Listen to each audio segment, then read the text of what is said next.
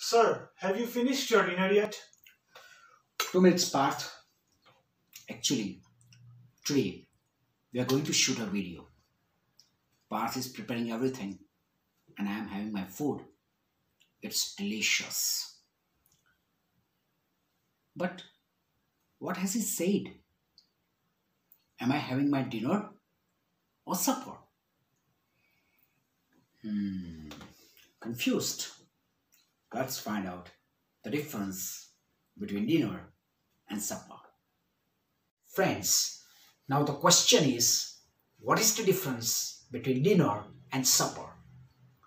Dinner has two meanings. Let's take the first. It is the main meal of the day. Usually, it is taken in the evening. But sometimes in Britain, it is also taken in the middle of the day. જો આપણે ગુજરાતીમાં સમજીએ તો dinner એટલે દિવસમાં લેવામાં આવતો મુખ્ય ખોરાક અને સામાન્ય રીતે એ સાંજે અથવા તો રાતે લેવામાં આવે છે. પરંતુ મિત્રો તમે ઇંગ્લેન્ડમાં હોવ અને કોઈ તમને એમ કહે કે આજે બપોરે 2 વાગે અમારે ત્યાં ડિનર લેવા આવજો તો તમને નવાઈ લાગવી જોઈએ નહીં. એટલે કે દિવસમાં લેવામાં આવતો મુખ્ય ખોરાક એ બપોરે પણ હોઈ શકે અથવા સાંજે પણ હોઈ શકે.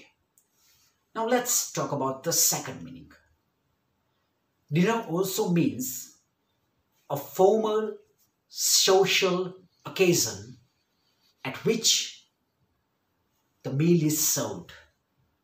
મિત્રો, જ્યારે કોઈ સામાજિક પ્રસંગે બધા ભેગા થાય, અલગ અલગ વાનગીઓ બનાવવામાં આવે અને પીરસવામાં આવે તો તેને પણ ડિનર તરીકે ઓળખવામાં આવે છે.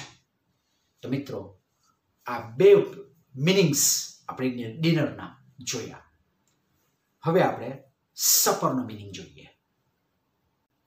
Supper means the main meal eaten in the evening or a small meal eaten in the late evening. એટલે કે આપણે જે દરરોજ સાંજે ખોરાક લઈએ છીએ તે એને આપણે સપર કહીશું. મિત્રો, આ બંને શબ્દો વચ્ચેનો ડિફરન્સ જો સાદી ભાષામાં સમજવો હોય તો મારે એટલું જ તમને કહેવું પડે કે આપણે જ્યારે કોઈના ઘરે જમવા જઈએ છીએ ત્યારે આપણે એમ નથી કહેતા કે અમે સફર પર જઈએ છીએ. આપણે શું કહીએ છીએ? અમે ડિનર પર જઈએ છીએ.